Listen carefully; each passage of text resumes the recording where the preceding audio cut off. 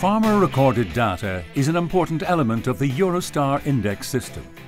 It is for this reason that it is a key requirement of the Beef Data and Genomics Programme. All herds participating in the BDGP have received an Animal Events Recording Notebook. The purpose of this notebook is to aid farmers in the recording of data in the field prior to recording the data online or through animal survey forms. For all calves born in the herd, you are required to record the sire and calving ease. It is important to properly understand how to assign each of the calving ease scores. 1. Normal calving should be assigned where a cow calves completely unassisted. 2. Some assistance should be assigned where a cow is assisted in some way without the use of a calving jack. 3. Considerable difficulty should be assigned where a cow is assisted with the use of a calving jack. 4.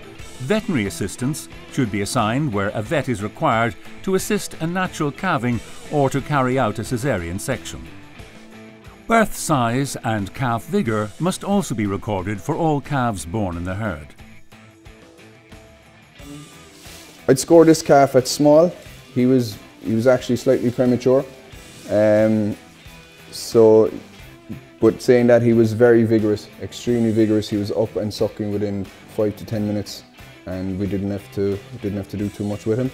So he'll be getting a very vigorous score in terms of the calf temperament. And yeah, and size-wise, I would have him as small. He was smaller than when he was born than the average calf here.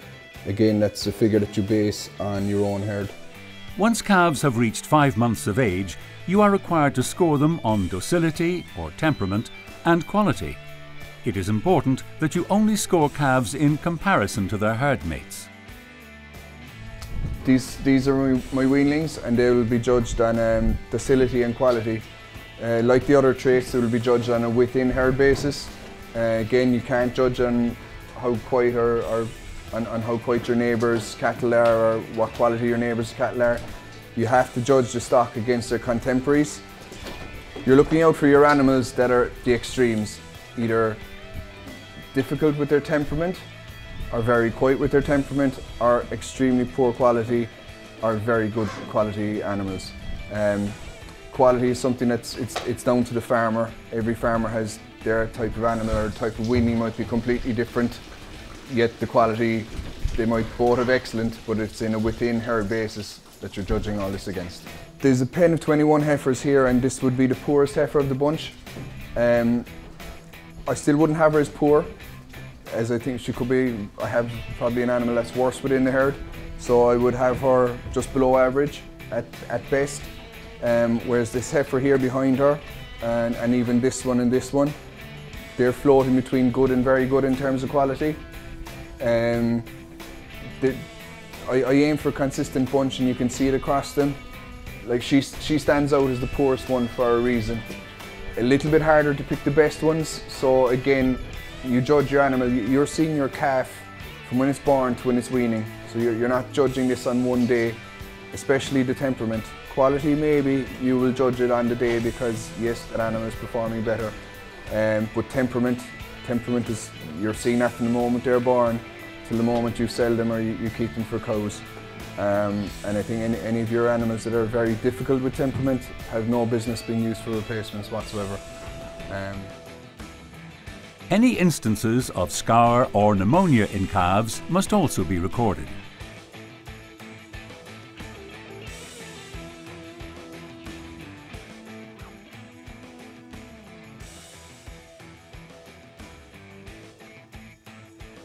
All cows which calve in the herd must be scored for docility and milkability.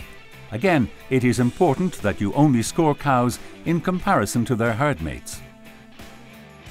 As you can see there visibly, she's a 2-year-old heifer. She's an excellent bag of milk. It's a trait she's carried on from her own line, so she will be scored very highly. She'll either get a good or very good in terms of milk. I'll make the final decision up on that at weaning time. It's very easy to judge a cow now when she's at her peak in terms of other size at calving. The other thing I'll score for is docility. This is an extremely placid heifer, very easy to work with. So again, she will get, on the scale, she will get quiet or very quiet depending how the year goes. One thing I do always do is you have to score your cows in the context of your own herd. It's not your neighbour's cows if they're quieter compared to them, it's within your own herd. So she's going to score very highly, whereas I'll have cows that will score probably lower. They're difficult to work through the crush, etc. They're difficult if you're moving through paddocks, cows that you don't bring out on their own. And docility is something that you don't make your mind up on one certain day, but if you were to make a decision on it at some point, calving would be one of the best, as that's when they're at the most defensive. So if a cow is too defensive at calving time here, it's a kind of a black or yellow card for her. And in terms of docility, I'll be scoring this cow very quiet. All stock bulls which sired calves in the herd must be scored for docility and functionality. Functionality relates to the bull's feet and legs and his general ability to work. Yeah, I would put a score very quiet on this bull in terms of docility. He's heading for his 4th breeding season on the farm, and throughout that time he's been extremely placid and a pleasure to deal with so far. On his functionality, he got a little bit lame after last year's breeding season, so I'll see how the breeding season goes before I decide whether I'll go good or average on him. But again, he's done 3 breeding seasons here and he hasn't been an issue, so I'll probably veer towards giving him a score of good. For any cows or stock bulls which are culled from the herd, culling reasons must be recorded. You may record up to 3 culling reasons for each animal. Last year we ended up culling 8 to 10 cows for various reasons. Fertility, we had a few knotting calf. We also had a number of lay calvers that we sold because we wanted to reduce the workload and tighten the calving pattern. We also had 4 cows that some themselves and others, their progeny, had temperament problems. So the best way to remove the temperament problem was to have the cow culled. We had 1 cow that got lame, so she went. And last year we also had an incident with a bull who got damaged during breeding season and had to be culled.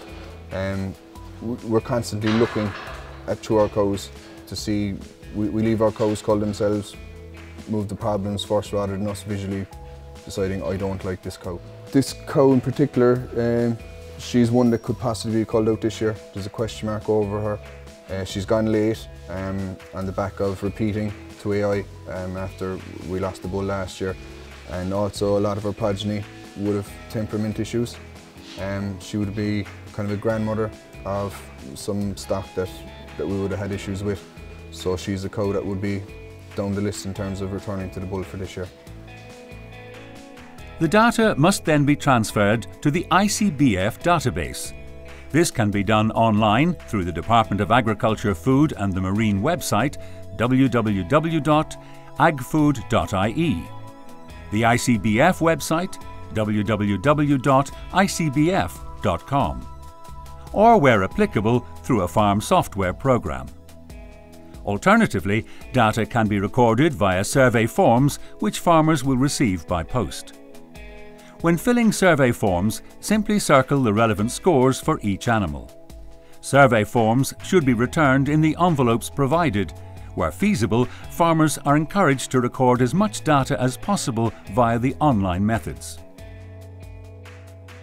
It is important that you take the time to score your animals as accurately as possible. Accurately recorded on-farm data will benefit you, the farmer, through more reliable uro-Star indexes.